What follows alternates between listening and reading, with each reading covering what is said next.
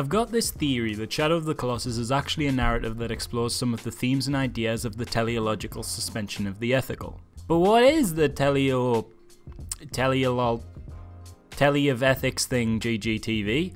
Well, it's an idea put forward by this philosopher here whose name is really difficult to pronounce, so let's just call him Kierkegaard. Now, Kierke was a little bit of a downer in some ways, as all philosophers sort of are, and was super obsessed with death and anxiety. He literally invented the word angst, which means if he was alive today, his favourite Star Wars character would be Anakin Skywalker. Anyway, Kierke Boy's obsession led to a particular fascination with the Binding of Isaac. Not the good one, the Bible one. In this story, there's this fella called Abraham who prays to God, and he's all like, "Here, God, I proper want a son like. Reckon you could do this lad a favour and bring him a son into this world?" And God's just like, "Aye aye, sound mate." Boom, your wifey's pregnant now. So Abraham and his wife have this kid Isaac, but sometime later when Isaac grows up, God speaks to Abraham and he's like, "Hey Abraham, remember me, your pal Big G? How's that son holding up? Working out well for you, yeah?" And Abraham's like, "Aye God, he's classmate. I love him more than anything else in the world. He's the greatest gift you ever could have given me." And God's like, this is awkward. Listen, Abraham, mate, just putting it out there, but would you mind, if it's not too much of an inconvenience, tying him to a post and murdering him? Abraham thinks, Nah, I'll pass that one up if you don't mind, God. But the Big G is just like, "Alright, I'm going to make this clear. Me asking was kind of just a formality. I'm going to just need you to slaughter your son. If you could do that for me, that'd be great. And I am God, so, you kind of have to." So to make a long story short, Abraham, despite adoring his son to bits, goes to kill him. And then at the last minute, God sends down an angel who is all like, "Hey, Abraham, God was just pulling your leg, man. He was just checking you loved him. You don't really have to kill your son. He'll settle for this goat." It's like the Bible equivalent of MTV's Punk'd. Now going back to our boy Kierke, he loved this story. So much so, he actually wrote it again and explored different outcomes and what they meant in a book called Fear and Trembling. Now, I'm not going to go through all of the content of Fear and Trembling, but the basic principles he put forward are this. There's two levels of moral existence. The ethical, which are the temporary moral standards set by the society you live in. Those unwritten rules of moral obligation that say nitpicky things like, "Don't fucking murder your children." And there's the universal, which is another level of right and wrong that sits untethered by the temporary judgment of societal perception. An almost divine level that isn't even necessarily bound by such base logic as right and wrong. In this instance, Kierke used God's sudden deciding that killing your kid was all well and cool as an example of this universal level. So this Kierke fella then expands on those notions of ethical and universal by suggesting that what happened when Abraham was prepared to kill his son was a teleological suspension of the ethical. Abraham was able to, in that moment, untether himself from the moral standards of society that say all these cruel things like, "Don't cross the road when the stop sign is on," "Don't wear mismatched socks," "Don't brutally murder your firstborn son," and ascend to a level where these ethics didn't matter through his faith in God. And for doing so, he was rewarded by getting the son he never thought he'd have the first time, a second time. Which brings us to Shadow of the Colossus. Now I'm going to do some face swapping here. Let's say Wanda, our protagonist, is Abraham. His dead girlfriend Lady Mono is Isaac, whose life will be his reward should he reach the universal. The Colossi represent the murder the protagonist has to carry out and the ethical moral dilemma that comes with such murder. Domin is God, and the tribe that try to stop you towards the end of the game are society. There's actually a surprising amount of parallels in these roles straight off the bat. Domin, the weird voicey god thing at the start of the game, straight up uses his divine intervention to tell you to kill just as God did to Abraham in the Binding of Isaac. Now, within the realm of games, being asked to kill is kinda no big deal.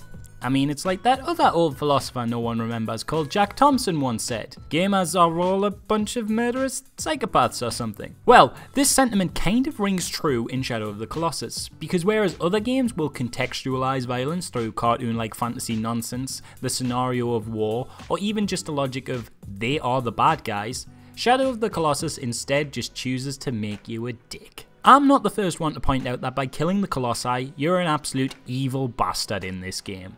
At least by Kierkegaard's interpretation of society's ethical standards. I mean, some of these guys are twats. That raging arsehole with a beard can fucking do one. Glad I killed this prick. But then a lot of these Colossi are totally passive. Look at this bird. He just minds his own business till you decide to hoy an arrow in his gut, and even then he only comes down to nudge you a little as if to say, pack it in, please. And then this little fella here won't hurt you unless you come into his home. And when you do attack him, you fucking scare the shit out of him. Look at him, man. He's terrified of you as you approach him with that fire. All of his body language is screaming, mate, please, Divant. But nah, you don't care. You aren't bound by the ethical. Your love for that dead lady of yours has driven you past all comprehension of basic societal morals, and you've reached the universal, so you don't think twice about backing this poor little critter off the side of a cliff. You're on a mission from God. Admittedly an evil sounding God that constantly says if you do this the price will be high, as if to say, look mate, I can bring back your lass, but you're gonna see some real bad shit, aye? But hey, at least he's honest. Let's look at Dorman actually as an allegory for God. Dorman never actually does anything evil in this game. He's feared for sure, that's why he's locked away in the sanctuary, but then again God's feared. That's where the phrase the fear of God comes from. And he takes over your body at the end and uses it to smash buggers about, but they're shooting him with arrows and shit. And to be fair to him, he did tell you the price of bringing back your lass would be high. Speaking of your lass, he does keep his promise and brings her back from the dead, which is the sole thing you sought out to do. He rewards you for your actions in choosing to suspend all the ideas of the ethical as set in place by this tribe who made the area forbidden and locked Dorman away in the first place. He rewards you with the one thing you wanted from this whole journey. Just as in the story of Binding of Isaac, God rewarded Abraham with the life of his son for being willing to kill, Wanda is rewarded with the life of a loved one for the exact same willingness. Hell, even your bestie Aggro the horse turns out to still be kicking around after a supposed death scene tempts your faith in your own actions. So at the end of the game, for being a complete arsehole and committing to murdering 16 innocent animals, you win? Yeah, you kinda do. And you're probably thinking, well that's a bit cynical, isn't it? The guy selfishly motivated by love who displays nothing but a determined merciless murder spree gets off lightly at the end, whereas the tribe, who are only trying to uphold basic moral standards, take on a load of casualties. And to a certain extent, yeah, it is cynical. But if you think about it differently, look at what this story is saying about love. Kierkegaard argued that through faith in God, humanity could ascend to a greater level of existence. That this extreme surrender to theology abolished the restraints put on you by the petty standards of whatever the masses at the time thought was okay. As he put it, to have faith is to lose your mind and to win God. Now, Fumito Ueda, the creator of Shadow of the Colossus, seems to agree with this to an extent, but it seems like he is suggesting it's not a religious faith that allows an individual to ascend to a universal level, but love. If we assume that it was not Abraham's fear of God that granted him the willingness to kill his son, but rather his unconditional love of God, then we could also argue that Wanda's love of the dead girl Mono is what strips him of the notions of right and wrong. Ueda seems to suggest that love is more important than all, that love is bigger than such matters of right and wrong. He doesn't seem to ask us to judge Wanda for what he does. At no point does he suggest an alternate agenda for the protagonist. And at no point do we question Wanda's actions as a hero because we as human beings can get behind the notion that we do anything for the ones we love. Love isn't evil. That's not what this game is trying to say, otherwise it would punish Wanda for his actions. Sure, his decisions turn him into a baby at the end, but that's a reward of a second life when you think about it, one where he's raised by the very woman he saved in a motherly, loving way. Sure, the horns he's now marked with could be said to symbolise evil, but it's only evil as determined by the tribe, evil determined by the standards of the ethical, if you will. If anything, it could be that the horns represent the universal, and that's why in Eco, the protagonist of that game set in the same universe is abandoned by his village for having them. He isn't evil, not even remotely. He's just a symbol of something the village, or the ethical, don't understand. And if we look at Eco, guess what the main driving factor for that protagonist was? Oh yeah, love. Again, love isn't evil. Think about your mother. Think about your girlfriend, your boyfriend, your brother, your sister, whatever. Their lives don't mean more than the lives of the rest of the world, but you know what? To you they do. This is a game about absolute love. I mean, look at the way it's structured. There is nothing to do in this game except murder Colossi in the pursuit of saving Mono.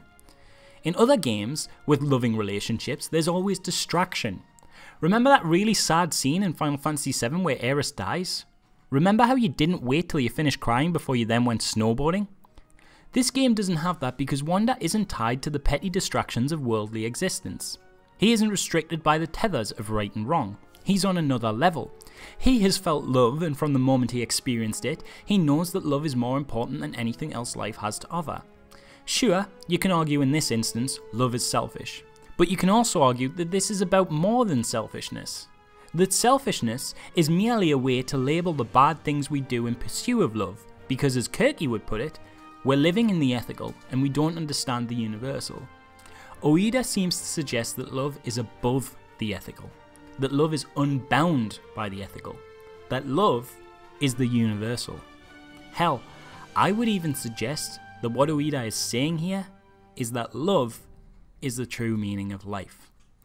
And for a game about murder, that's kind of a nice thought. So if you're listening to this, thanks for sticking through with that. This is my second recent attempt at this kind of video essay style content. Don't worry, an X-Men review is on its way shortly, but once again, I'd like to know what you think. Did this style of delivery improve on the last more serious tone I had in the Uncharted video? Are video essays something you'd like me to keep doing? Let me know. As always, if you want to support the channel, please like and subscribe. Otherwise, I'll see you next video.